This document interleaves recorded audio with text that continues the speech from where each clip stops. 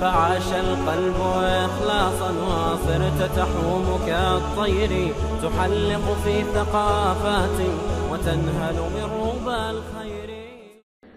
Make life easy for others, Allah makes life easy for you.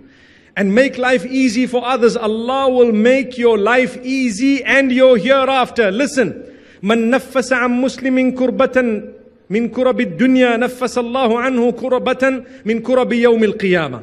Whoever alleviates the suffering of a human being in this world, Allah will alleviate their suffering on the great day. Subhanallah, the day of judgment.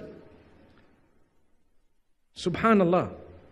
And another narration says, whoever makes things easy for people, Allah will make things easy for them in the world and in the next. And another narration says, whoever covers the faults of believers, Allah will cover their faults in the hereafter. Look at these gems. You cover the faults today. Very sadly, we have technology and we have the social media that a lot of us are using in order to spread gossip and rumor and whatnot about people. By doing that, we're losing. Our gems are collecting dust. No one will know it's a diamond. It looks like a stone. Why? Because you've just been spreading rumor about everyone. You use your WhatsApp and your BBM and your Facebook and Twitter and Instagram and WeChat and Line and whatever else. To do what? You know, that sister, this person, oh, the child they had, this child is illegitimate, that person's doing this, that person's that, this person's marriage is about to break, that one is, doomed to hell, the other person was seen drinking. What's all that got to do with you spreading it? For what? If you want, as a believer, you need to help the situation or shut up. Sorry to say that.